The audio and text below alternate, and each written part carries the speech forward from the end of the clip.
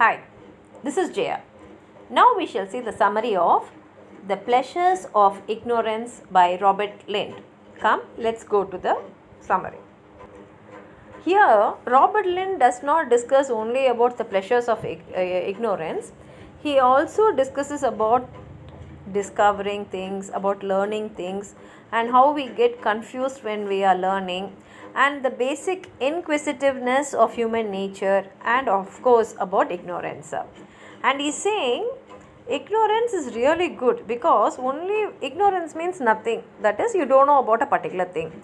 And you should also know the difference between innocence and ignorance. Innocence is a child's nature, that is a child's innocence, it will not know anything. That is innocence. Ignorance is you should be knowing it but you don't know, or it's something which you need in your life which you don't know. That only is ignorance. And he's saying ignorance is really good because that will give you one way to learn it. But the problem is, he's saying, when you are ignorant about something you don't know, now you want to learn about it or you want some information about it. This information, if it is very simple and easy, you will learn it. But at the same time, if this information is not simple or if it's not easily told to you, then that information itself will confuse you. And he's saying we cannot blame it because that is human nature. But he says we should also have a very good memory to remember whatever we have learnt. And here he is mentioning that he has a very weak memory, because he says that for many times he has counted the number of petals in the buttercup, but he still doesn't remember it, and each time he gets buttercup he keeps counting the petals. But at the same time he says, just because I don't know something or just because I am forgetting any particular matter, it does not mean I am not going to learn it. He will not think, oh, I learned this so many times, but even then I am not remembering it, so I will not study it. That is not Lynd. He says that he has a natural inquisitiveness and he feels that this is a common nature for everyone. Inquisitiveness means eagerness to learn or eagerness to know things, not gossiping, eagerness to know certain things.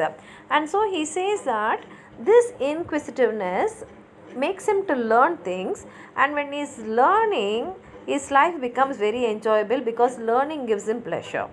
And he says not only him, many talented people, they also feel very happy when they come across some new findings or when they investigate something and find out something. So he is saying basically every man loves to learn things. There is a willingness in everyone to learn. But at the same time, he agrees that some people are more knowledgeable than others. Some people are naturally intelligent, so that is individuality. But he says that ignorance is a part and parcel of everyone's life. Everyone is ignorant in some way or the other. No one can say, I know everything. Or you cannot point out to any particular person and say, oh, he knows everything. There is nothing he doesn't know. For example, he says, a doctor may not know something what a botanist knows. Botanist means people who study about the plants. And at the same time, a lawyer will not have the same knowledge what the farmer has about farming.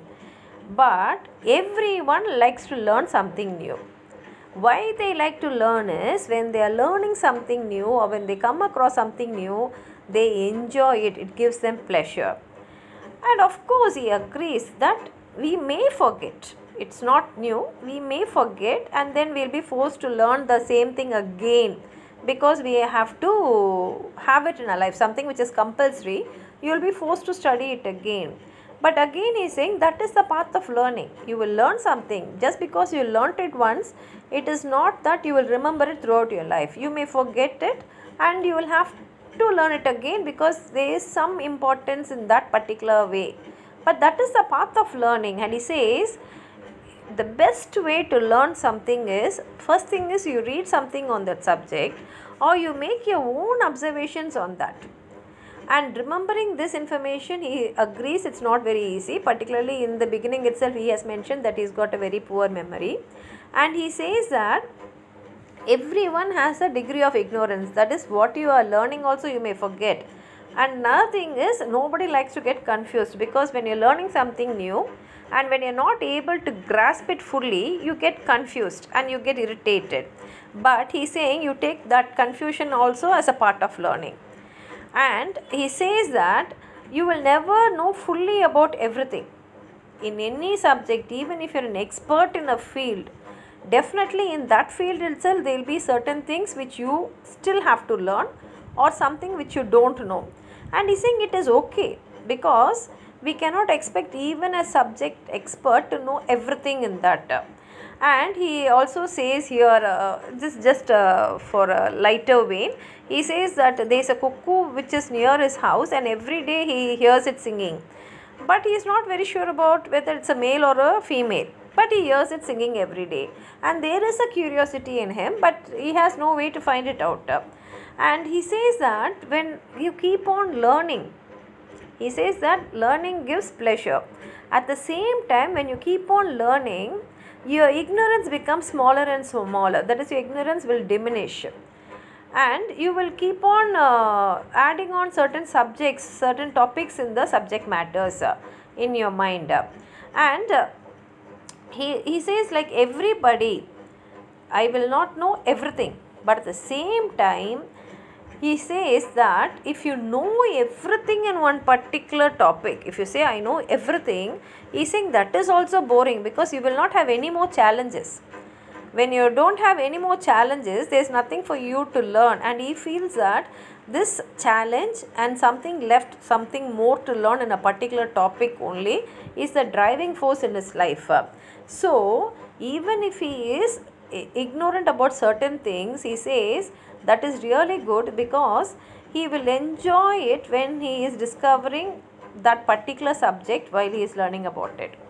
And he says that there are certain people who will get very angry when they come to know that they are ignorant about certain things, when they don't know certain things, and they will even punish themselves for it. But Lynd is saying, no, I will not do all that, because when I am ignorant, it is like an adventure, because I am going to learn about it, and when I am learning about it, I am exploring it, and when I am exploring it, I am very happy. Because he says he is a perfect student, because a perfect student will be willing to discover and learn new things. I am a very good student. I love to learn things. And he's saying maybe whatever I am learning, I may forget. But I am not going to worry about it, because when that day comes and when I realize that I have forgotten what I studied, I will cross it. Let the seasons come. At that time I will observe what is around me. Because he says, I am one person who observes the world like an eagle. I observe each and everything in the minute way.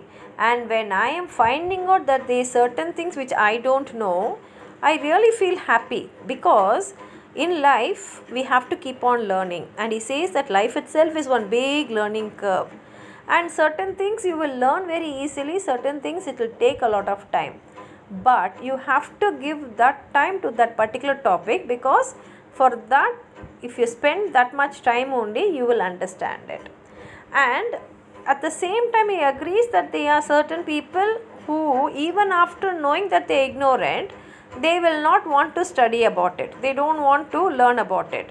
But he says it's okay, because they are that type. They are people like that also. It doesn't mean that because you don't know about it, you will definitely go and study.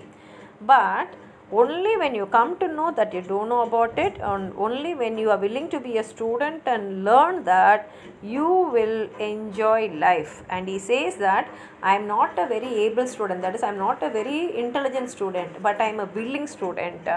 And it is okay if my memory is very poor.